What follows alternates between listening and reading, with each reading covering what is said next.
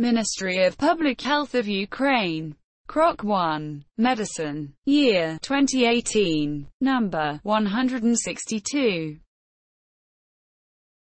Ionizing radiation or vitamin E deficiency affect the cell by increasing lysosome membrane permeability. What are the possible consequences of this pathology? A. Intensive energy production. B. Partial or complete cell destruction. C. Formation of maturation spindle. D. Restoration of cytoplasmic membrane. E. Intensive protein synthesis.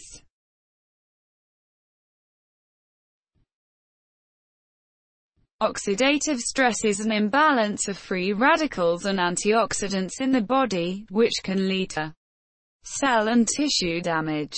Ionizing radiation leads to continuous generation of reactive oxygen (ROS) and nitrogen (RNS) species.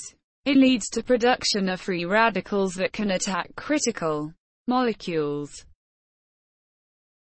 Vitamin E is a fat-soluble antioxidant that stops the production of ROS.